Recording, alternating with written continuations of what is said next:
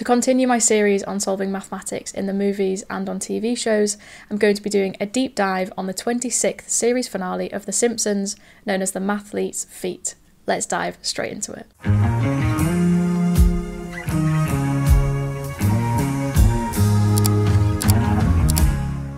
Obviously, the first thing that we see is the math tournament today.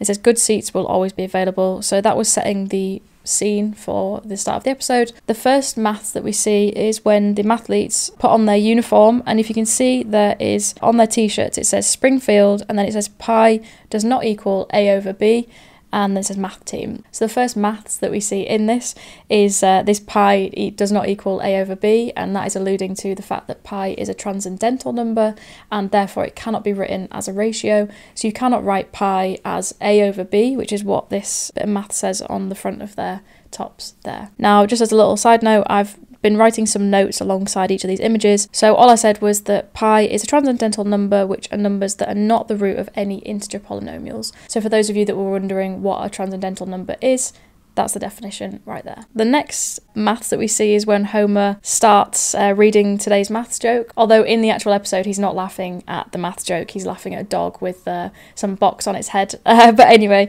this maths joke, hopefully mathematicians, you'll have seen this one before. It's quite a common one. And all this is saying is we have the square root of -1, which hopefully if you know some sort of maths, you'll know that that's I. That's the imaginary number. Then we have 2 cubed, which is 8, so 8. We have a sum, so this is known as sum, and then we have pi here as well. And obviously if you say that out loud, it says I ate some pie. So that was the maths joke at the start of the episode, which, yeah, a classic one in mathematics. On the topic of maths jokes, pop your favourite maths joke in the comment section because I'd be curious to see what everyone's favourites are. The next part of maths that we see is when we see the opponents for the mathlete in the mathlete tournament, and they are known as, I think it's not equals or null equals. I couldn't quite hear what it said in the episode, but I think it said not equals.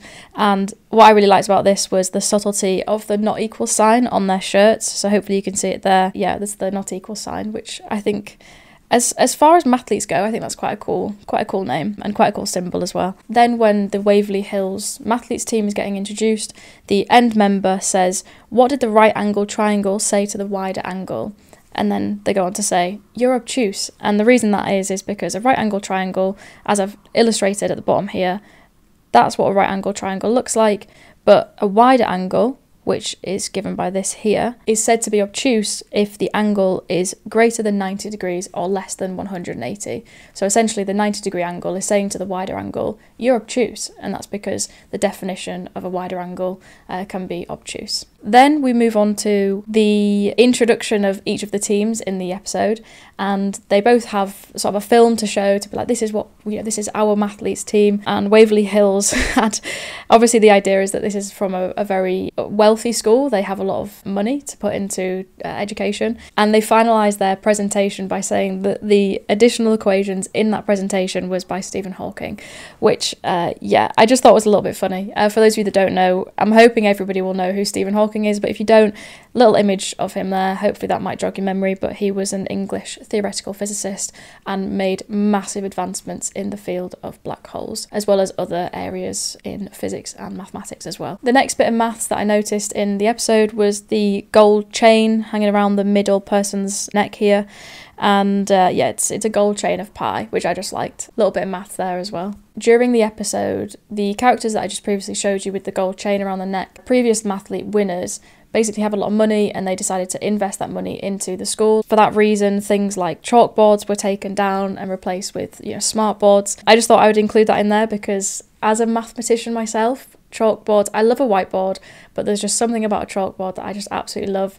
When I went to do my masters at Cambridge, all of the boards were chalkboards, which was a bit different to my undergrad because they were all whiteboards. And yeah, there's just something about a mathematician and a chalkboard that I just love. So I thought I'd include that in there just as a little subtlety. Now we move on to some actual calculating mathematics, and this is where there's a rematch between the two schools at the end of the episode, and we're going to do a bit of a deep dive into what the questions were and just answer them really. So the first question that we had was this here. I'm just highlighting it. and it basically just says what is this. And what I've done here is I've basically just reduced things down. So the first thing that I did, again remembering BODMAS, BIDMAS, whatever it is that you like to call it, expanded out the brackets. So we had 2 minus 6 is minus 4 here. That was all I did in the first line. The next line I performed that multiplication. So we got minus 7 multiplied by minus 4, which is plus 28. So that's where we got the plus 28 there from. And then I added in the brackets as well. So added 6 plus 28 plus 2, which gives us 36. And then all you do is 5 minus 36 plus 4, and we get the answer that is minus 27, which is what is seen in the episode itself. So quite a nice, easy one there. This next question was about interval notation. And all it says is we have this set here, which is S. So we have the set S, and it's for x belonging to the reals, and it's where x is between minus 3 and 4. And in interval notation, hopefully people will know this. If not, then this is the answer. The answer is given by this, and that's what's known as interval notation. The next question was this question here, and I like this because it was simultaneous equations.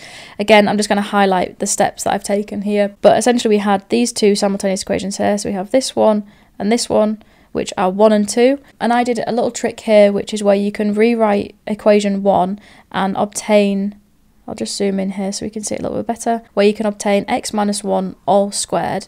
And the reason I did that is because there's an x minus 1 all squared in equation 2.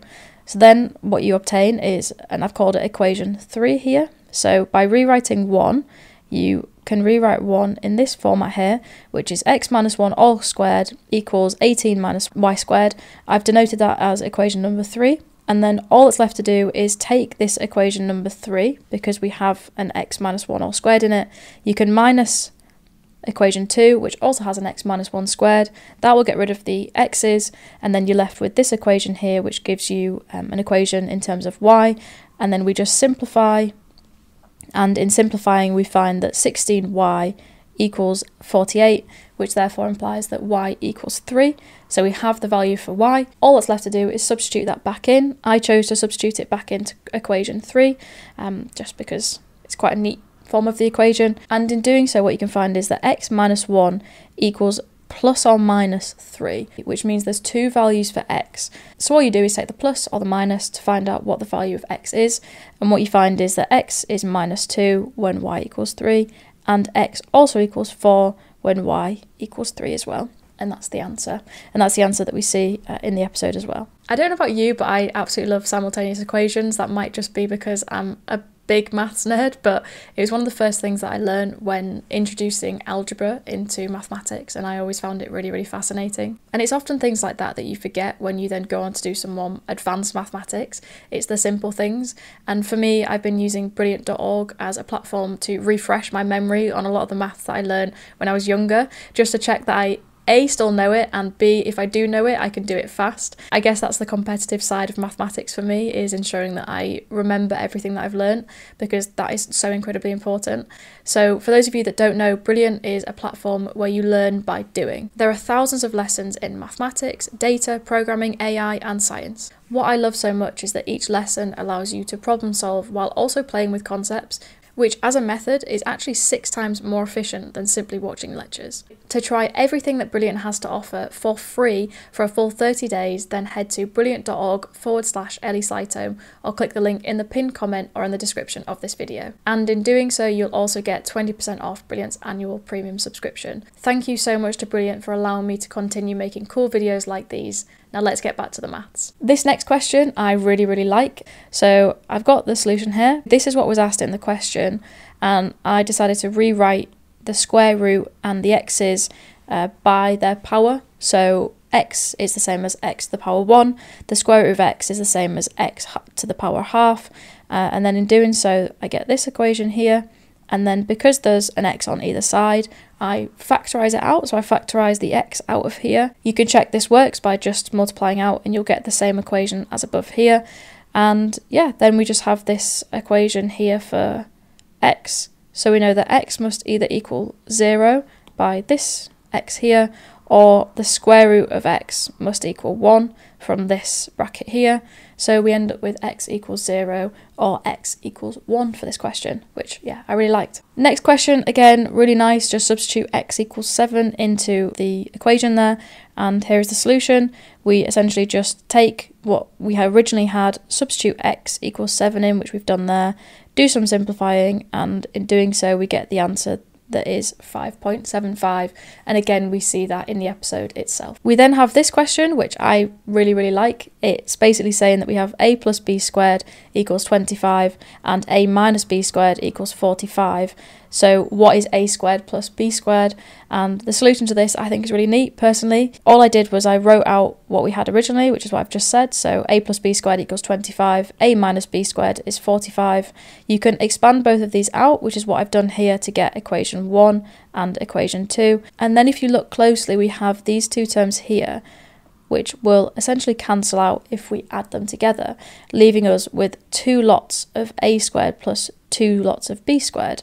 And obviously the question's asking for a squared plus b squared, so all we do is divide by 2 and we get the answer, which is a squared plus b squared equals 35, which, yeah, I also really like this question as well. One of the final bits of maths that we see is this equation here, which is a simultaneous equation, and the solution to that is very simple. I've noted down what the equations were. So we have this equation and then we have this equation here. You can rearrange one of these for x, substitute back in, and you'll get the same answer. But the eagle-eyed amongst us might notice that you can just add these two together to get this equation here. And in the question it's asking us what 3x plus 5y is.